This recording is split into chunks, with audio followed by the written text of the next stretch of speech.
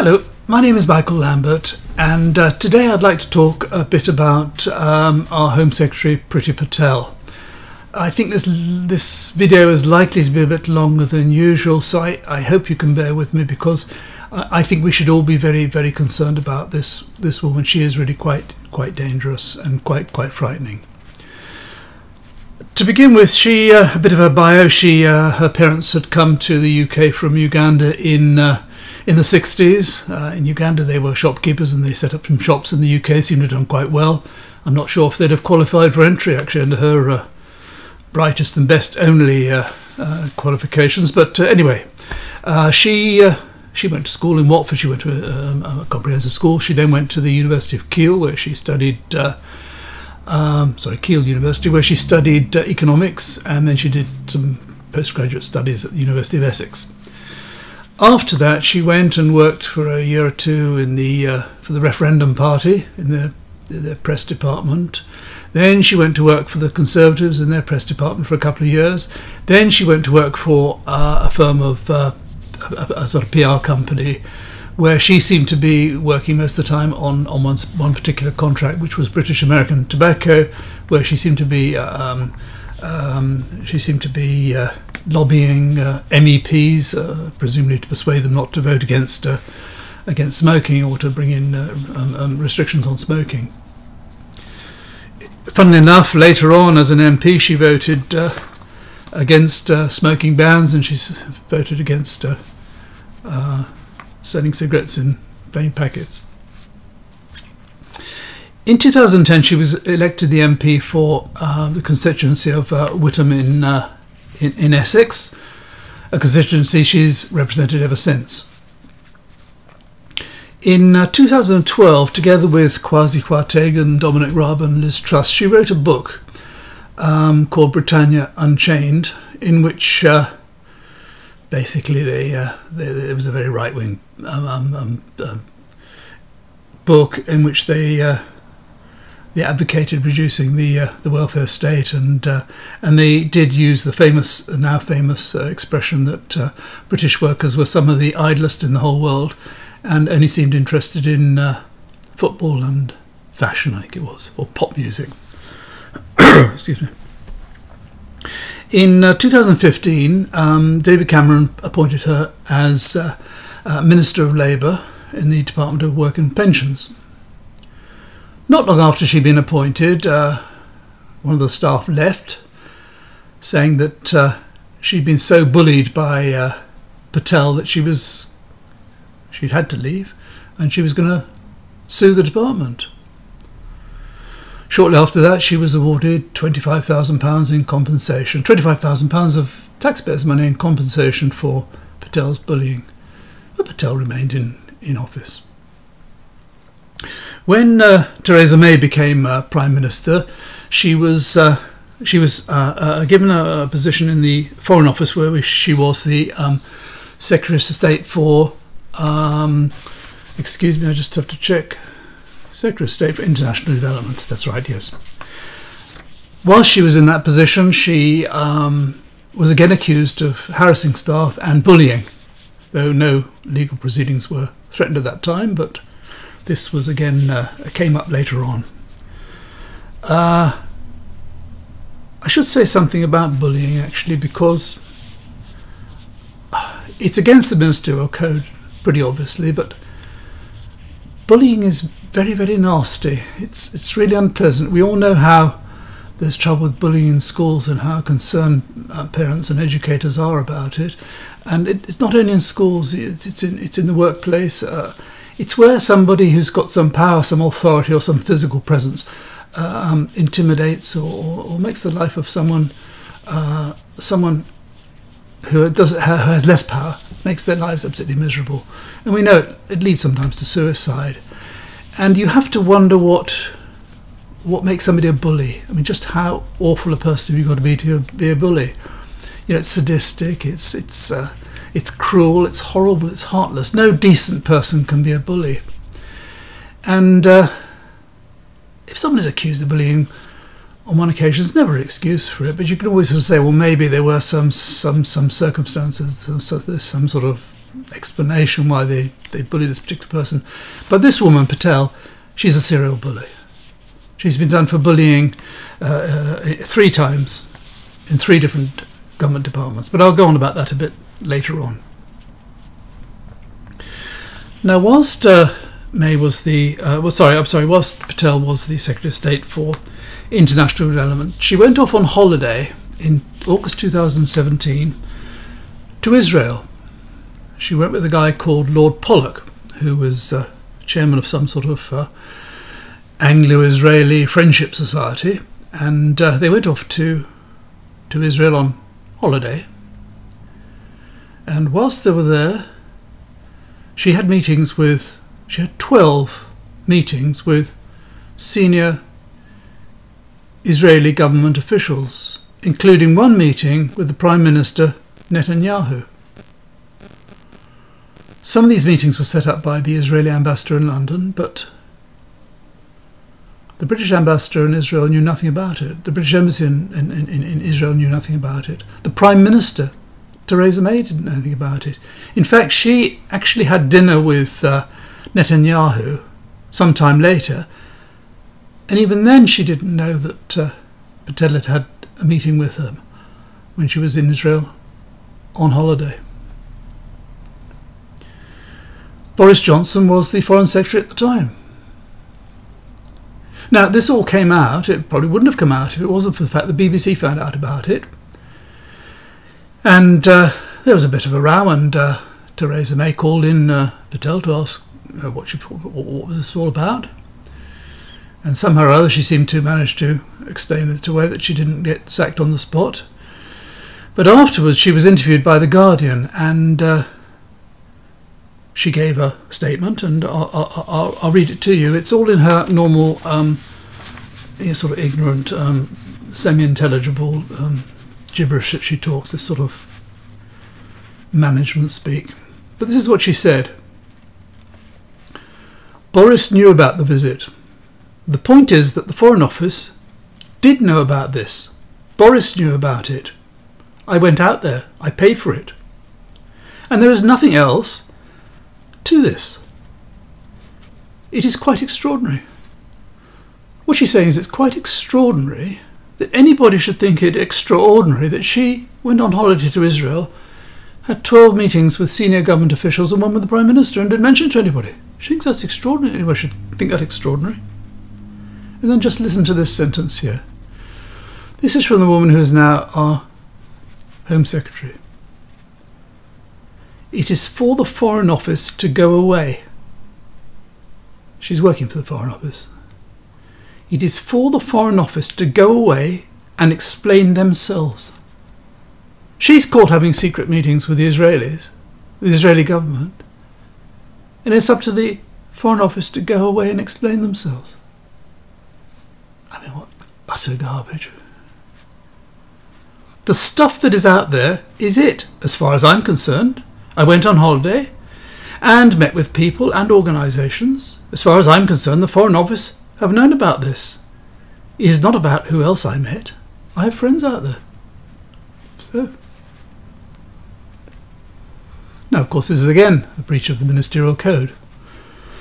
But the question really that does come out of all this, and it's quite an interesting question really, is this: to what extent was Boris Johnson involved in all this, and what were they doing?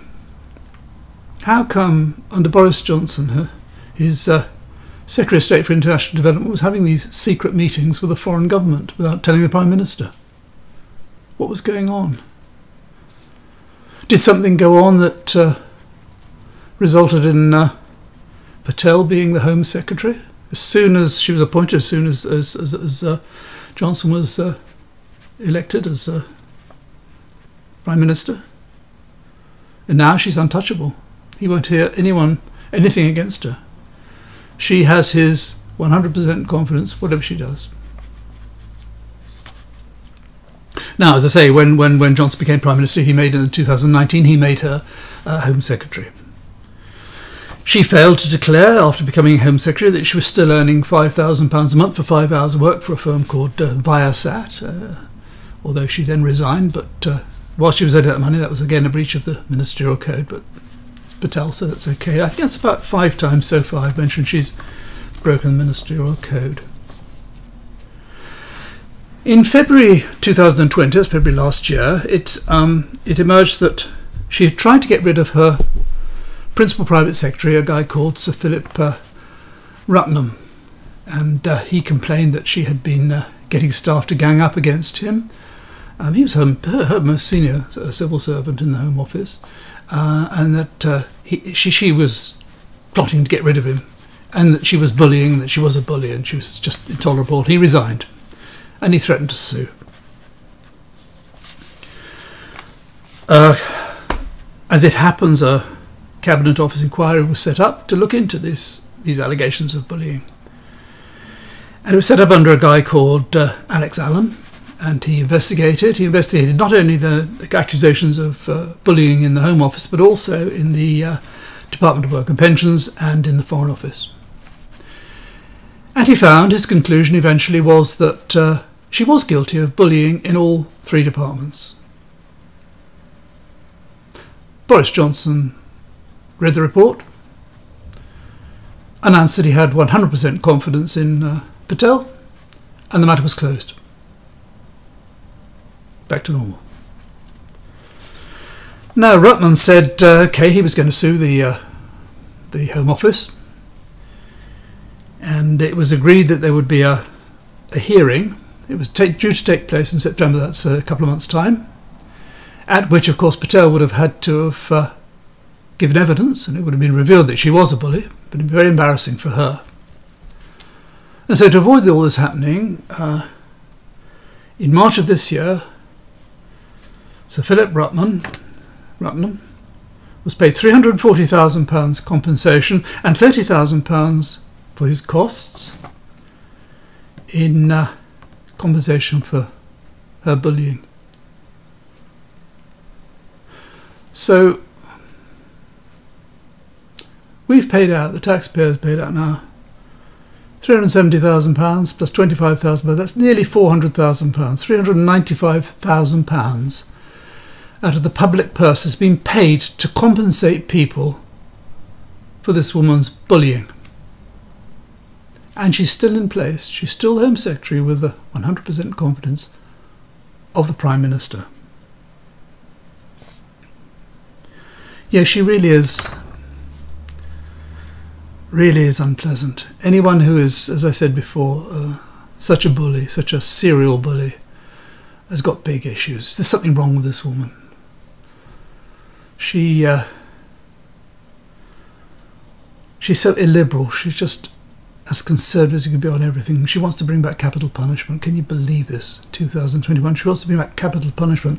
There's a famous clip on YouTube of Ian Hislop and her on Question Time a couple of years ago, and Hislop was pointing out the fact that what happens that you hang somebody who's innocent, found to be innocent afterwards, and her response was, well, you just have to be very careful before you hang them. I mean, she criticised the England team, didn't she, for taking the knee, and then said people who boo them, that was fine, no problem. What's wrong with that? And of course, she's got in on the, or she's got involved in the PPE stuff, isn't it? I mean, it's all too good. It's just too good for these senior ministers, isn't it? The opportunities with this PPE stuff. There's a guy called Samir Jassel who worked for Patel, helped her and so on. He's a friend of hers, and he's also stood twice as a Tory candidate, but he hasn't, as yet, obviously hasn't been elected.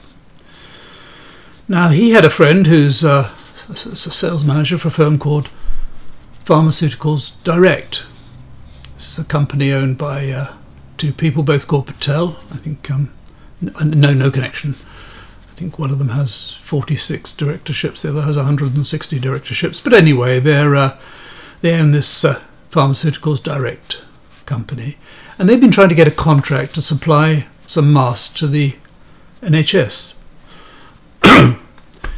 And they asked Jassel if he would ask his friend Patel if she would help him out a bit.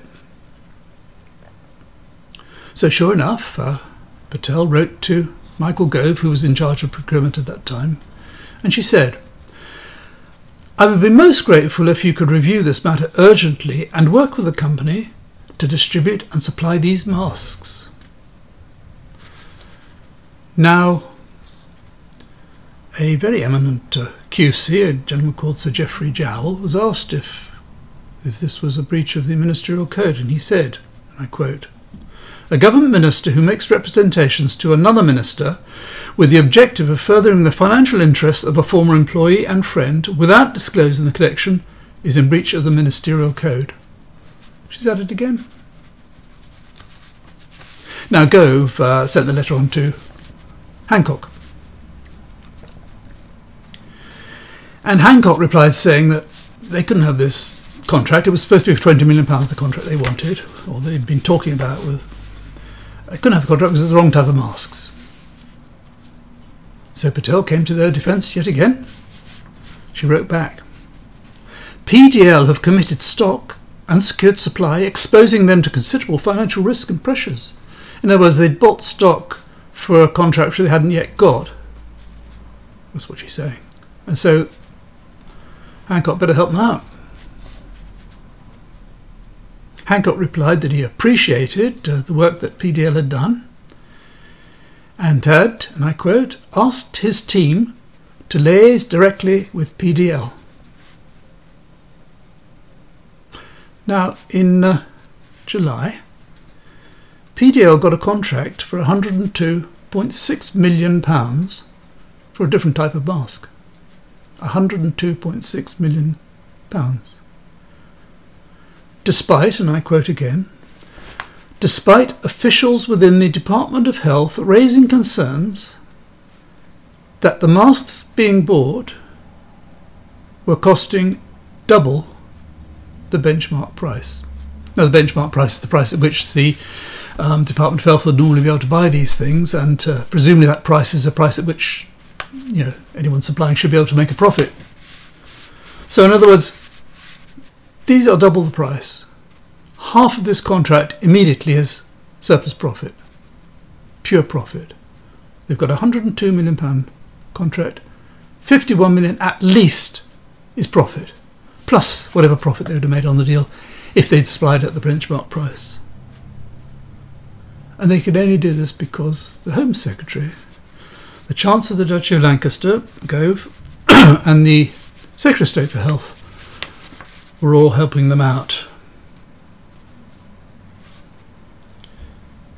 Now, she seemed pretty determined to help this guy out. They're all friends. She probably knows the people who run PDL, I don't know.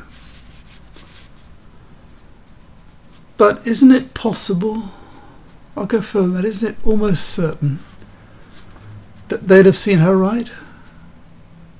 She's done them a favour. She's broke the ministerial code in doing so. She's done them a favour, a big favour, which has resulted in them getting a huge, huge profit of 50, 60, 70 million pounds. Is it not likely that they've put a bit aside for her somewhere? Is it not likely maybe 5 or 10 million is in an account in the Cayman Islands? Not for now, but for when she resigns, when she's retired from politics and wants to live it a bit. I raised this again with when I was talking about Generic. The whole point of the ministerial code, the whole point of not being able to lobby for the commercial interests of a friend or a constituent or whatever, is because if you do so, there's always going to be the suspicion that you're making some money out of it. And this woman's totally unprincipled. She's not an honest woman. You've seen that. So anyway, that's her involvement in PPE. Now, I want to move on to tell you about 3 things that are happening which are, I think, of great concern. It should be of great concern to all of us. 3 Acts of Parliament, or 3 bills that are in different stages. The first is the Police Crime Sentencing and Courts Bill. Now, this is quite a comprehensive bill, quite a complicated bill, lots of things in it. It's now going through the House of Lords. It's gone through the House of Commons. It's halfway through the House of Lords. It will soon become law, very, very shortly. And one of the key aspects of this is that it will make it possible for the police, or the Home Secretary for that matter, to stop any demonstration, any peaceful demonstration. You know, the right to peaceful process is something that's very important. It's a very important civil right, and in any civilised society it exists. If you don't like something the government's doing or local authorities doing, you can stand outside with your posters and your placards, and you can march up and down and you can complain about it. You can hold meetings in public places and so on. This will give the police the power to ban any of that. And if you resist, or if you continue, you're liable to be imprisoned for up to 10 years. It's absolutely draconian. And of course it will frighten a lot of people off ever going to any demonstrations. This sort of thing they do in Russia, you know, this sort of thing they do in Myanmar. Send the police in to break up peaceful demonstrations. People get hurt. Now, when she was presenting this bill to the House of Commons, she said the following: "We ask our brave police officers," brave, you see, you have to try and imply they're going to be at risk if they go and police a demonstration. "We ask our brave police officers to do the most difficult of jobs. And that is why I have worked closely with the Police Federation in developing this bill." That's what she said to the House of Commons. In response to a Freedom of Information request, the Police Federation said the following: "We did not provide a written submission, nor were we consulted on issues of protest-related legislation." She made it up. She hadn't consulted the police. This is her bill. It's nothing to do with the police. This is her bill. She wants control. Again, she lied to Parliament, a breach of the ministerial code. But that happens so often now that it hardly counts. Now there's another law she wants to bring in, and it's going to be called the Espionage Act. And this is really frightening. I mean, this is 1984. This is really... What she wants to do, and what this act will do, is to make it a criminal offence to be a whistleblower. In other words, if you work for government or local government or whatever, and you see something that is really bad that you want to tell people about it, you can't. You go to prison if you do. And she says also that, this is a quote from her, "Press disclosures can be worse than spying." She says that she wants control over what the press writes, and if the press are writing anything that the government considers to be excessively critical or might be seditious or whatever, that can be punishable by a term of imprisonment. And also in this act, the government will be able to impose restrictions on individuals, including where they go and who they meet, to be imposed by the executive and not the courts. In other words, if this ever becomes law, the government will be able to decide who you meet and where you go. And if you don't do what you're told, you'll be committing a criminal offence. This is fascism. This is wanting total control. You can't demonstrate. You can't whistleblow. You can't write anything in the papers because it might upset the government. They can tell you who you can meet, who you can't meet. This is fascism. And it's happening. And yet somehow people don't really notice. You know, there's so much else to think about, isn't there? Most people are not very interested in politics, and so this is quietly going through. This police crime and sentencing bill, the one that bans demonstrations, it'll be passed in the next couple of weeks. That'll be law. Even that wonderful Steve Bray, who stands outside Parliament with his blue top hat shouting about Brexit and has been doing so for all these years, I mean, even he'll be liable to arrest if he makes too much noise. This is really worrying, really worrying. Now finally I want to talk about her pet hate. which is immigrants. She really, really seems to hate immigrants.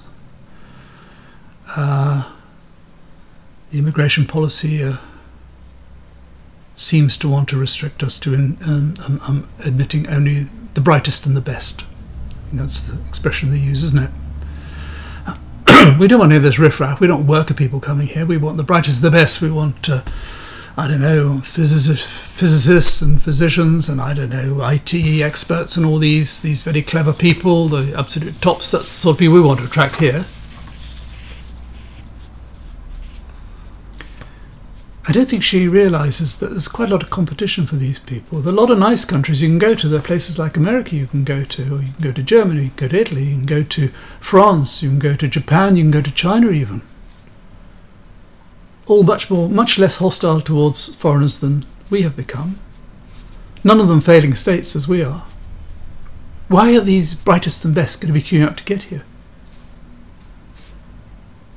But that's not really what concerns her. What concerns her is keeping out ordinary people, particularly Europeans, or, above all, the people who come across the channel in these boats.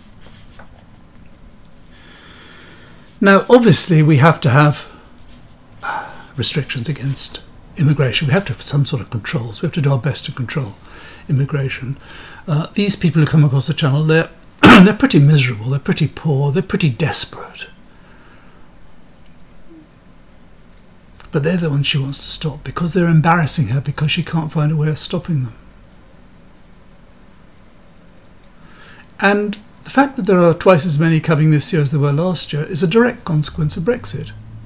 And I'll tell you why. Because when we were members of the EU, the French were obliged to, we were all partners, the French were obliged to do something about, at least do something to stop these people leaving. But now, why the hell should they? Calais is full of Africans and Arabs hanging around. All they want to do is to leave. All they want to do is get out of there. All the French want is to see the back of them. So why are they going to stop them leaving? Why would they? People like this dope Farage saying the French should do this, the French should do that, the French should keep them. Why is it should be their responsibility? They don't want them. Now, last year, Patel gave them 31.5 million euros, that's 29 million pounds, to make a bit more effort to stop these people leaving in the little boats. She just announced last week that she's going to give them another 54 million to try and stop the leaving. I can imagine in France they're saying, ha ha ha, 54 million, next year we'll go for 100 million.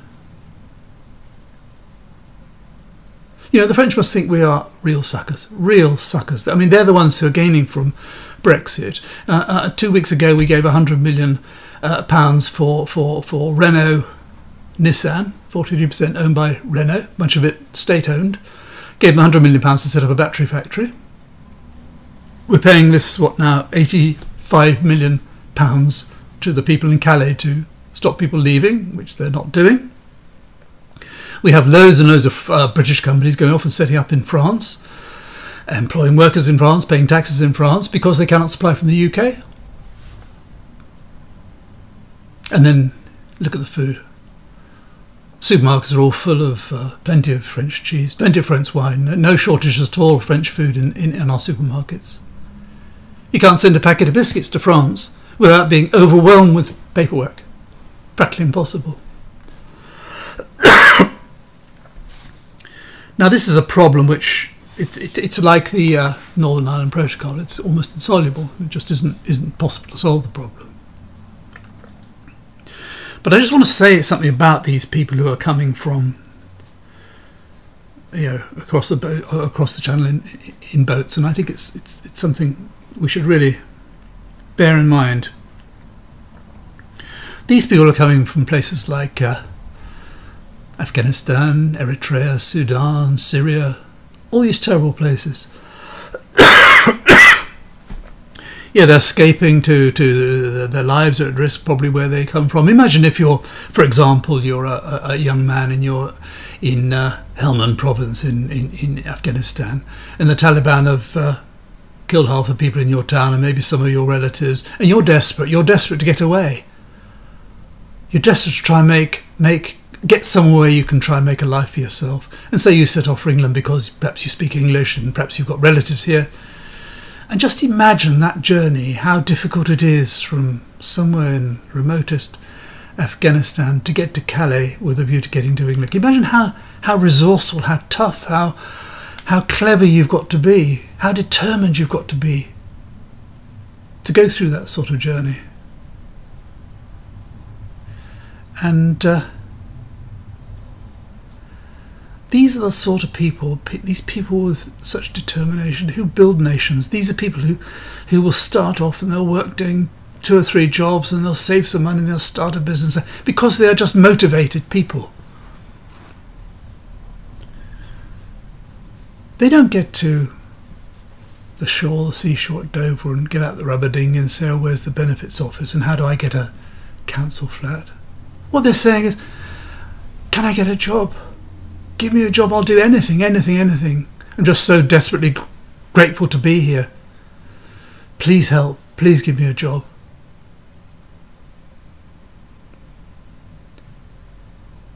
But these people are to be demonized. Determined to put a stop to all this. She'll never put a stop to it, it's impossible.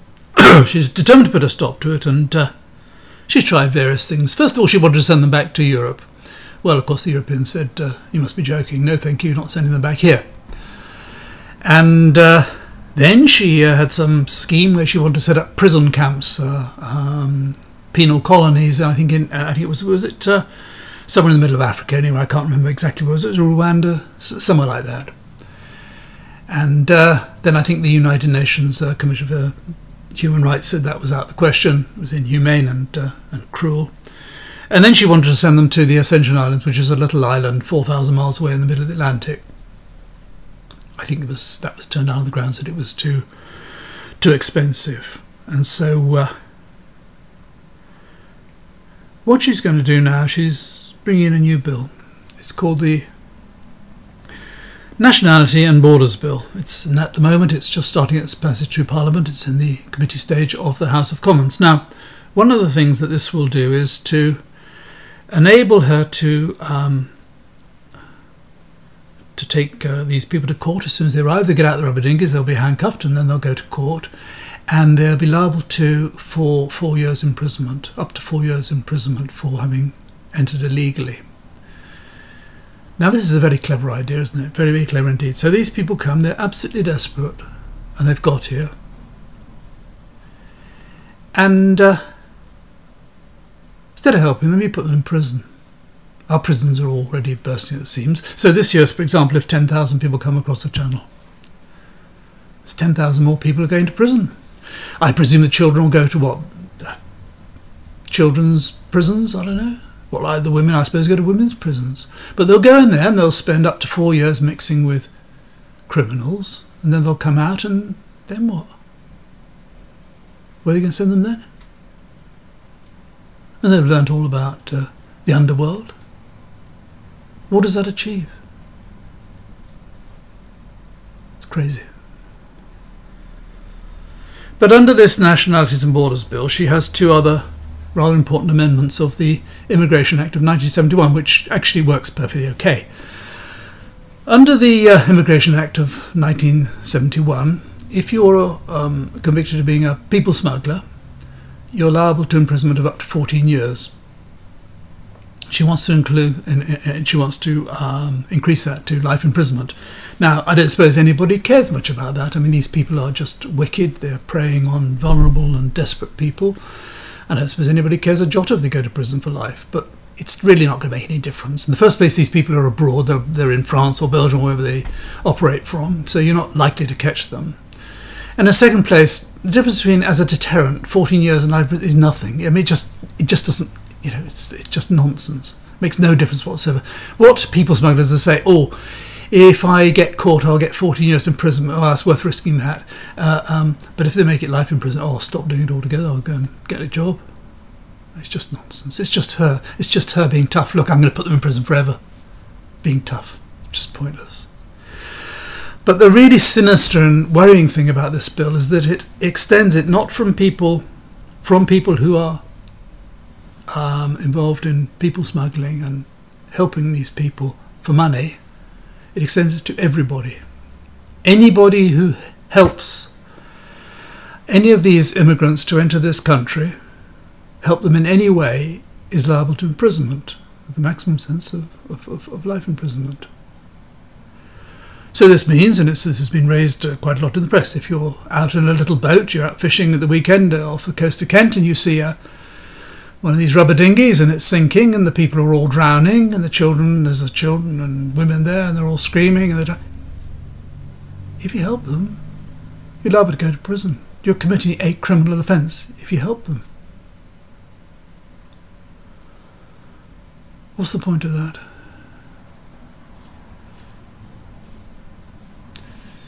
It's just a way for this woman to be tough.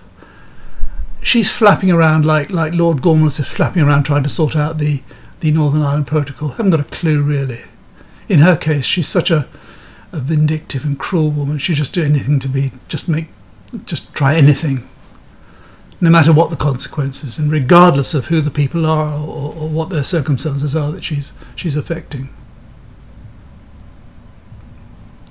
But I want to finish by telling you something that she said, which I think tells you everything you need to know about her, and I think it's really, really terrible, and it really, really shocked me. You know how politicians, they'll try and put an idea in your mind, an idea that catches on. It's things like take back control was one of them. They try to put it in your mind, and it's the sort of thing that you know, people reading the Sun newspaper, for example, will pass on and talk about it, and it will gradually gain currency. Now, if you think of what's the worst possible offence any human being can commit against another, I think it's difficult to argue that there's anything worse than child abuse. And the very, very worst of child abuse is child rape. There is nothing really worse than child rape. Now, Patel, in talking about this Nationalities and Borders Bill to the Sun newspaper, she said the following: our generous safeguards for victims are being rampantly, and I would point out this word rampantly used because that indicates that it's going on everywhere. It's not just very rare incidents, it's everywhere, rampant. Our generous safeguards for victims are being rampantly abused by child rapists and people who pose a threat to our national security. What she's trying to put in the mind of Sun readers, and she probably would have been quite successful in this, is that these desperate people who desperately need help, who arrive on our shores, are not coming here to try and make a new start in life. They're not coming here to try and work and contribute, settle and become members of society in due course. No, they're coming here to rape our children and to bomb us. That's what they're coming for. And of course, as I say, a lot of Sun readers will believe that. They'll be down the pub saying, you know, half these people coming across the channel, they're rapists, they rape children. That's how evil this woman is, how wicked she is. This nasty fascist woman. She's trying to convince people that people coming here desperately seeking asylum are child rapists.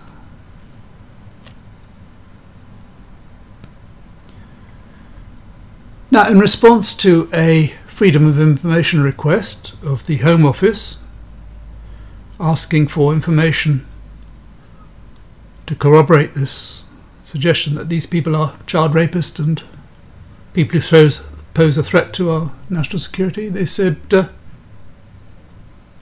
There is no data to support this. She made it up. Anyway, I'm sorry it's all a bit somber, and but that's really that's my take on our Home Secretary. I guess I'm probably not going to get invited to a Christmas party, but I think this really is very, very serious. Our rights are being taken away. This is what happened in Europe 70 years ago. You gradually take away your rights. You can't demonstrate. You can't criticise the government. Newspapers can't criticise the government. You can't whistleblow. And this harsh treatment of immigrants. It's not really the nation we want to be. And I would really urge you to tell people about this. Please refer this if you think it's appropriate. Refer this video to others, because I think it's really, really important we get this message across before it's too late. Because very soon it's going to be too late. This is all happening now. So anyway, if you watched that far, thank you, and until next time, bye for now.